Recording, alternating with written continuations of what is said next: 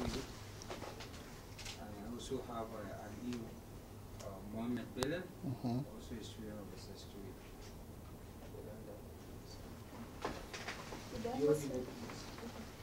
The atmosphere we have here, I'm sure we'll have a wonderful interview.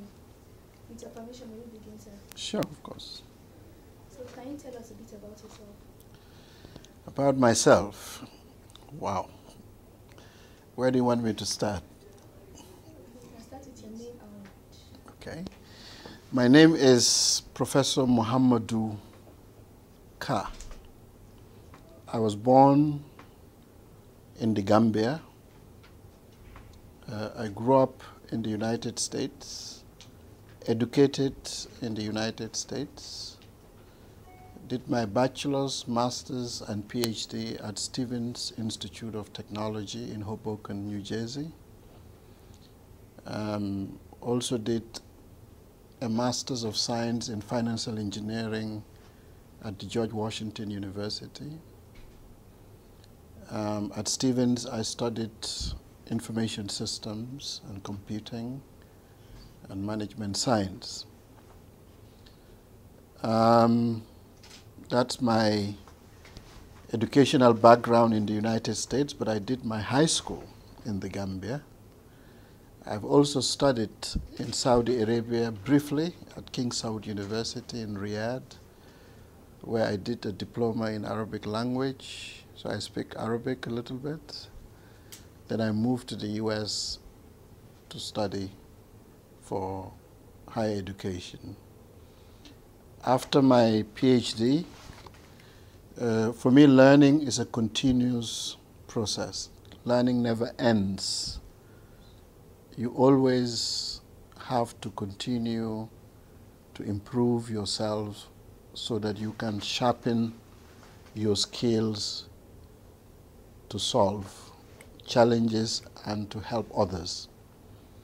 In that pursuit, I went back to school after my PhD and went to Oxford University, did a postgraduate degree on strategy and innovation. I also went back to school at Cambridge and did an advanced leadership program. I did some programs at Harvard, etc., etc. So as you can see, learning doesn't stop just when you get a degree. If you want to be useful to society and what is entrusted in you, you can never be satisfied with what you know. There's always more to know. And the more you seek knowledge, the more you realize how little you know and how much more. And when you do that, you learn from others that are also learning with you. I believe in that. In terms of work, I've worked in many institutions, from corporate to academic, but mostly academic. I taught at Howard University in the United States. I taught at Rutgers University in the United States as a professor. I taught at George Washington University. I've taught at American University that brought me to Yola. I've also taught in the Middle East. I've taught at the American University of Sharjah and was the head of Department of Information Systems while I was on sabbatical from Rutgers. I went there for a sabbatical is you are given time to go to another institution. I did that for one semester. They invited me back to head the Information Systems Department in the business school. I took a leave of absence from Rutgers to do that. Okay? So generally, that's some of the work experience. I've worked at AT&T Bell Labs. I've worked at the Education Testing Service in Princeton. And my first job in Africa is in Nigeria and in Yola. So I was among the core team that started the academic engagement at the American University of Nigeria. At the time, it was called APTI, American University of Nigeria. This buildings that you are in here today was not here when I came here in 2005. So I was among the core team of leadership that were recruited by American University in Washington and sent to AUN to execute the vision and mission of the founder of this university, Alhaji Atiku Abubakar. My assignment then was to be the founding dean of the School of IT and Communications. That's what it was called then. So I established the School of IT and Communications in Yola at the American University. I started the first degree programs there in information systems, computer science, communications and digital media, the first software engineering undergraduate program possibly in Nigeria, and maybe one of the few in Africa then. I did that for 4 years. Within that 4 years, I've also at some point was asked by the president to be also at the same time the interim dean of the business school while we get a replacement, and I was still the dean of SITC. At some point I was also asked to be the CIO, the interim CIO of the university, and worked with many colleagues here to establish the technical infrastructure of IT in this university. As a dean, I worked with the faculty to secure the first NUC accreditation of AUN to accreditate all the degree programs in SITC and the business school. So I was here till we graduated the first batch of students. Then I left AUN and went to the Gambia as the second African country that I have worked after Nigeria. So Nigeria is very dear to my heart. It was because of my journey to Nigeria and what I contributed at AUN that I was recognized by the Gambia and to go and serve as the first Gambian Vice Chancellor of the University of the Gambia in May 2009. I did that for 6 years, but immediately after I left AUN, I was honored by the founder of the university and the board and was invited to serve as a member of the board of trustees of AUN. So although I left my tenure to the Gambia as a vice chancellor, I never left Yola, I never left AUN. I kept on contributing and engaging into the activities of the university all the time. When I finished my term in the Gambia for 6 years, I decided to move on. I went back to the US momentarily, but was invited by the government of Azerbaijan in Baku to serve as a vice rector for technology and innovation, as well as the founding dean of a school of IT and engineering, and was a professor of IT and communications there. I still continued to serve at AUN's board.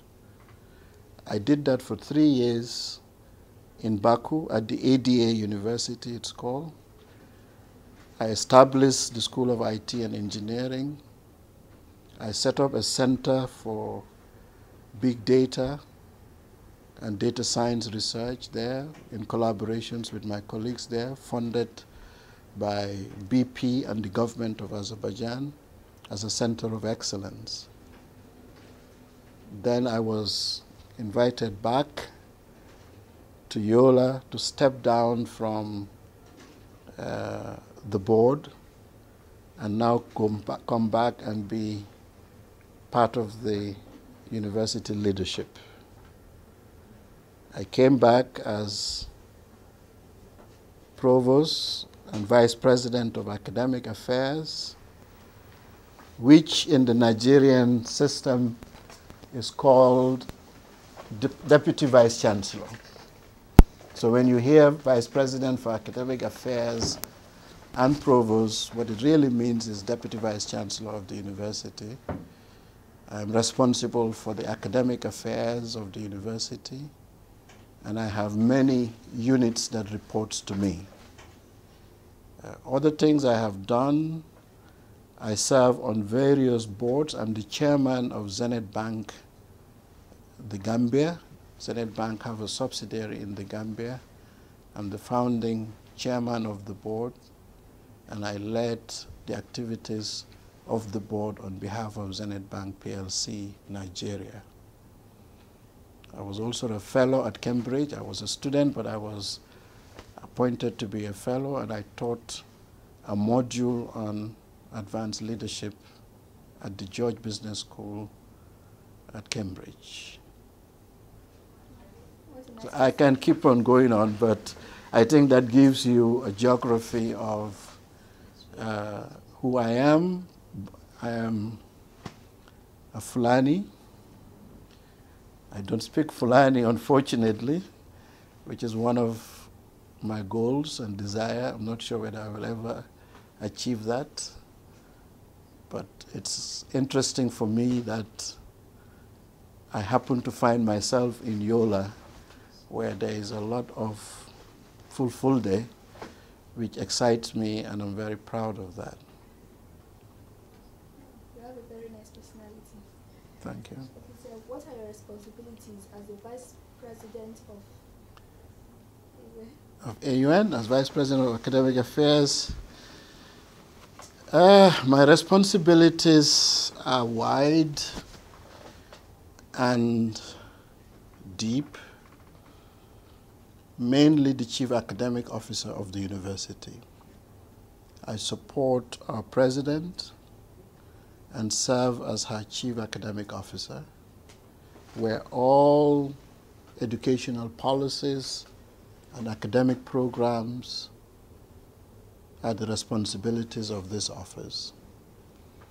We also have other offices that report to this office, such as the University Registrar, which is critical.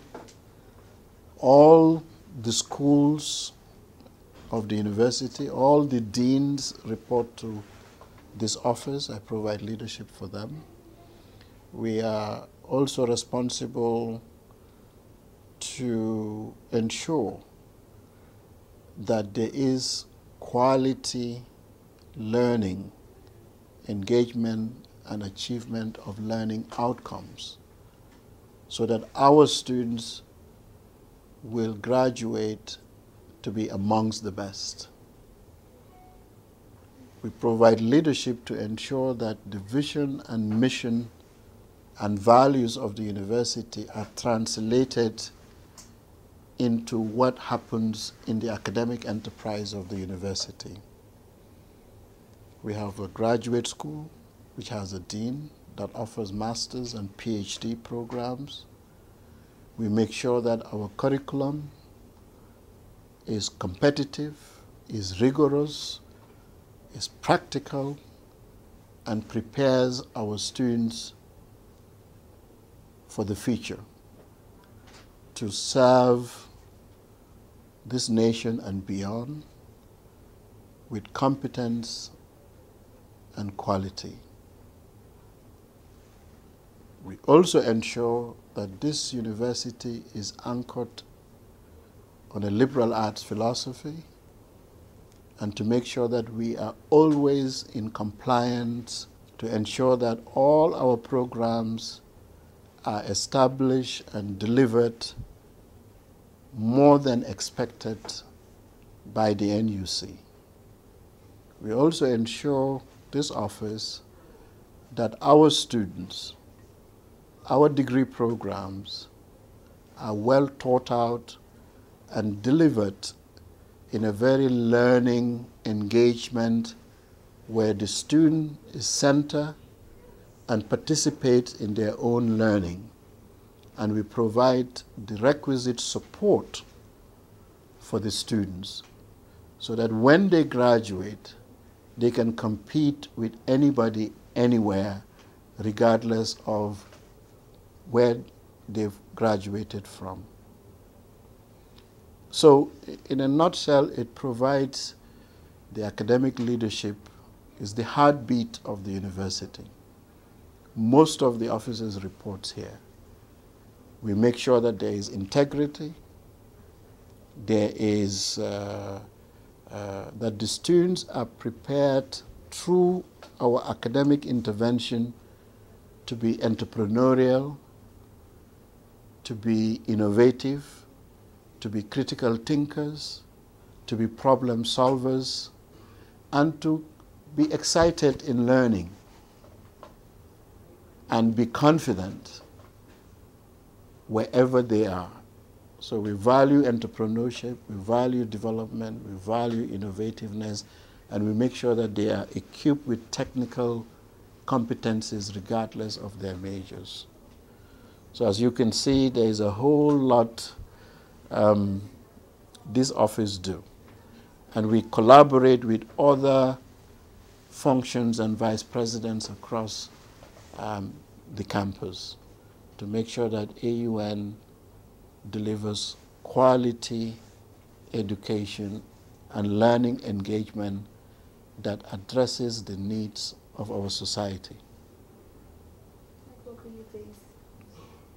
Sir, how do you think ICT can make learning easier, more effective and interesting, especially in the northern Nigeria? ICT today, it's more important than ever once it is brought in to the youths and to the children through digital platforms and services of learning, because the students will be able to engage and access learning content in simpler and in many forms, and engage in accessing it and learning it in a very practical way at any time they want. So ICTs are critical. The teacher is never going to be replaced by ICTs, but the role of the teacher and the role of the students will be augmented. For example, in northern Nigeria, ICT now can provide access to learning materials and resources that are from the best of the best, sitting right here in Yola, accessing, let's say, calculus that is taught by the best professor or the best teacher who lives in Boston, with the same content, the same lectures, the same material, like the students from Boston, for example. So it provides an opportunity of access to quality learning in a way that the students or the youths from the Northeast will be able to get the best instructions for them, in addition to what their teachers are giving them. There is, you will be able to get access to learning materials beyond textbooks. So how ICTs can be, what's the question again? ICT make learning more easier. Okay, it will make learning more easier because you can actually get access to the course material at any time you want. You can replay it, you can repeat it, you can rewind it, right? If you don't understand it, you can go back to it, right? Now you can also have access to other people online engaging to help you on things that you could not understand from your teacher or from yourself. You are just a keyboard away from her and say, I'm solving this problem, here is what I have done, and I am stuck. You don't have to wait till the following day to go to your teacher. When you post it, all the other classmates can work with you. So you can be a participant in your own learning. So it is very critical and essential that learners in the Northeast and in Yola in particular, or in Adamawa, be provided with access to digital learning platforms and services for every subject matter.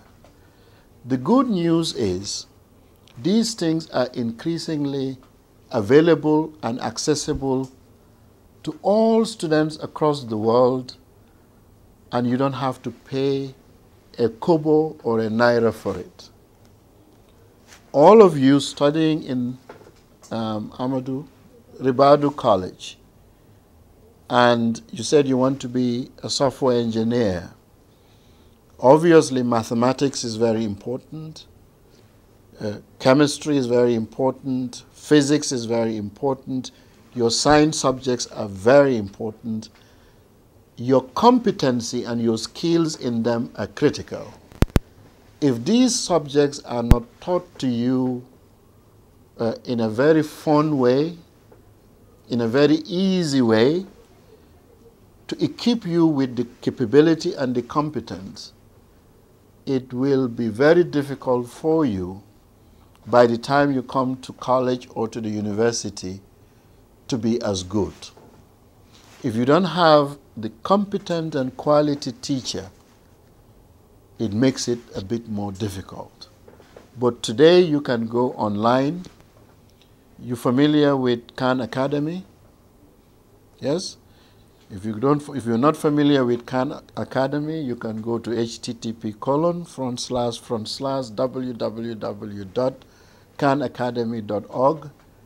All the subjects that you are taking in high school, anybody in the Northeast, if they have internet connectivity, on their phones, they can access Khan Academy and click on a biology O-levels course or A-level course. You will find the best biology teacher you can find anywhere in the world. You click, and it's as if he or you are in his or her classroom. And all the chapters, he or she will be delivering lectures like I'm talking to you. You can see the transcription of the lectures. You can print them. You can review and rewind as you wish. It will show you how to do things sitting in your living room or sitting in the streets with your friends. So it can make learning accessible, easier, and more interesting in ways that non-ICT approaches cannot do. So it enables learning for you. So it's very, very, very important. The only challenge for the Northeast is for youths and students to have access to connectivity to the internet and to have devices to allow them to access these resources. And Khan Academy is only one example. There's so many that are available. The good news is most of the youths today have a telephone. So today you don't even need a computer or a laptop to learn. This device that we normally use for phone and sometimes spending idle times on Facebook, on Twitter, not Twitter, most youths don't use Twitter, you use what? Snapchat, right? Facebook, right? That energy can be turned into a classroom, a learning tool, a study group, a tutoring group. Simple things, just simple using of these devices. The youths in Adamawa and Northeast can begin to have biology study group, math study group, chemistry study group. You can have a WhatsApp group in that. You can have a Facebook.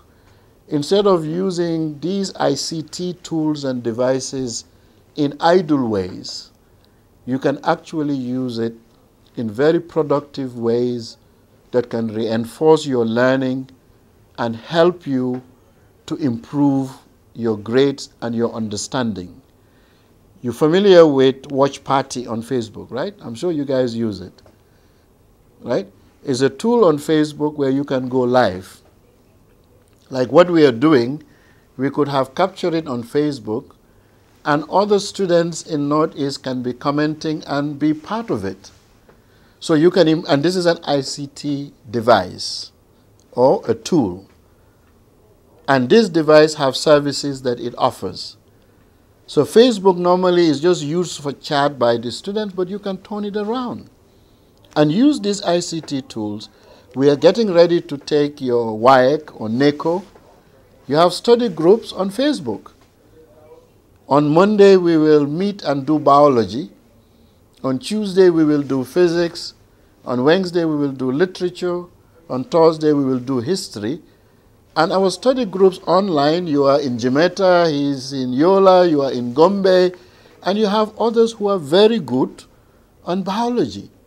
And they can come online through Facebook and explain things to each other. Your teacher can come in and join from his or her living room and listen to your discussions around each of the topics and guide you. So you can see that you can use ICT tools to learn and help each other. So that is a very simple example. The other thing is textbooks and materials are very expensive for the youths, for young people in the Northeast or in Adamawa. Some of the students have challenges to buy learning materials. Through ICTs, you can have access to open resources, textbooks that you don't have to pay anything in any of your subjects, that you can go online, access them, and download them. And many, many, many more. I'm sure if our leaders will implement some of these recommendations, Northern Nigeria will improve academically. Yeah, I'm optimistic. Yesterday, I was in Abuja. I attended the president's launch of the National Broadband Strategy for 2020 to 2025 by the Honorable Minister of Communication and Digital Economy, Minister Pantami. That is significant. He has taken the leadership to roll out broadband, because for the Northeast youths and students to do these things and access the resources and benefits of ICTs to help them improve their learning, especially in science, technology, and mathematics, you need good connectivity. Not only good connectivity, but with rates and prices that are affordable. And from what I've heard, there are plans to roll it out to every state and make sure that the underserved and the unserved communities, including the Northeast, will be able to access broadband connectivity in a non-expensive way. When that happens and the youths are guided properly, it will be the beginning of the excitement and the interest of the youth to harness these very powerful digital devices and resources to enhance their learning. Today you don't need to be, you don't need to stop learning. You know how you go to class and at the end of the class you go home and you have to go back to school for studies. Learning now is everywhere and anywhere, and you can access everything you are learning at school online through ICTs. The only thing is you have to be motivated, you have to want to. And I see no reason why the youth can't do that and benefit from what many other youths across the world are benefiting to improve their learning and making learning exciting and valuable.